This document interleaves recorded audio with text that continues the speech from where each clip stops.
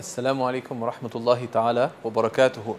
We're going to talk just briefly today about nasiha, about religious concern. The Prophet ﷺ defined religion itself in this one beautiful concept. He said, sallallahu alayhi wasallam, ad-deenun nasiha, religion itself is nasiha. Commonly people translate nasiha as being sincere counsel or giving advice. But if you think about it, it doesn't make any sense. How could religion itself be giving people advice? Because if you look in your daily life, your religious friends or religious family members who keep giving you advice are the kinds of people you want to be most far away from.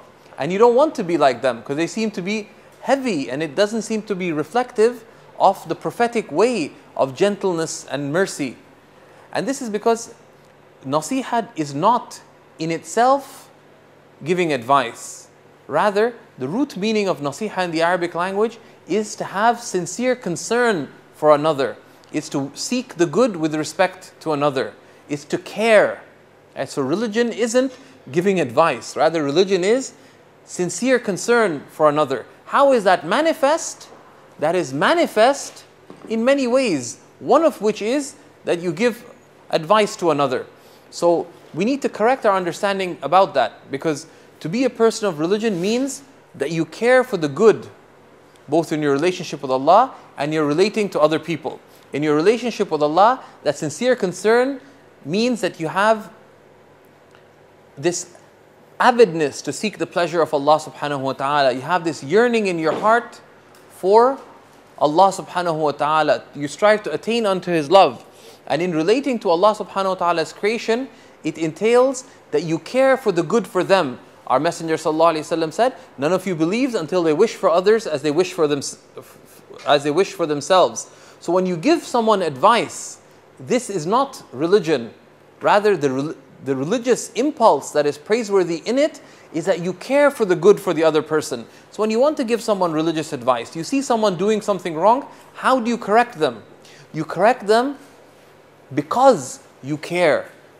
You correct them because you're concerned for the good for them, and then you consider carefully, how can I do this in a way that will be of benefit, that will be reflective of the prophetic example. This requires that we look at the example of the Prophet ﷺ and how he advised other people and how he took care that he would convey guidance to them and tell them what is right and keep them away from what's wrong in a positive way. There's a beautiful example, which is how the Prophet ﷺ taught a young companion, Sayyidina Anas ibn Malik, who was in the Prophet ﷺ's company, that he would serve the Prophet ﷺ. One day the Prophet ﷺ sent him on an errand to the marketplace.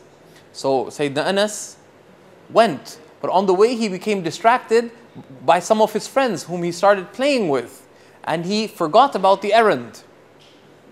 So the Prophet ﷺ headed out to look for Sayyidina Anas. Where is he? Because the errand was important. But what did he do, sallallahu alayhi wasallam? He wanted to make it clear that no, you should have gone and fulfilled the errand. But the Prophet ﷺ simply walked up to Sayyidina Anas, stood behind him. Sayyidina Anas realized that someone standing behind him, so he looked back and it was the Prophet sallallahu alayhi wasallam. But what did our beloved Messenger alayhi salatu wasalam do? He simply smiled. And that beautiful smile conveyed everything of religious advice that needed to be conveyed, and also of practical reminder that you need to go to the market and complete the errand. But this is the way of the Prophet, peace and blessings be upon him. Sayyidina Anas said, I kept the company of the Prophet sallallahu alaihi wasallam for 10 years. And he began that when he was aged 10. And teenagers do what teenagers do. But the Prophet sallallahu alaihi wasallam never once censured him, never once criticized him or rebuked him, nor did the Prophet ﷺ ever say to Sayyidina Anas, why did you do this and why didn't you do that? But he gave him religious guidance, he gave him religious advice, but out of mercy, with love, with gentleness, and in a positive way. The Prophet, when he corrected someone, he'd correct them positively. And in our dealings with family and friends, we should be concerned for the good for them. And when we see them falling short of the good or falling into the wrong, we should be people who give sincere counsel, but out of deep, sincere concern, because that is religion. Religion is that you care about Allah, you care about the Messenger of Allah, you care about the Book of Allah, and you care about God's creation. You care about God's creation in seeking the favor of God. We ask Allah subhanahu wa ta'ala that He grant us true religion, that we become a people of true concern, and that He grant us the good of this life and the next. Walhamdulillahi Rabbil Alameen.